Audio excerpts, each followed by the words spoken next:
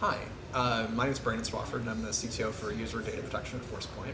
And I get a lot of questions about how to think about deploying DLP and what it might do for your enterprise. And I think it's interesting because people view DLP as this control that can do so many things. And it can exist on your endpoint, at your web portal, and on your cloud solutions. But one thing to remember about DLP is that it's really meant to be educational in nature. And that is, it does serve to provide good protection and prevent accidental data loss, but one of the goals of it is to better educate your population, so that as you start to have those events occur, you can use that information not just for security, but to push that back to training and rules and policy development, because it's a beautiful source of information about how your employees are actually leveraging information and using all the services you provide for them.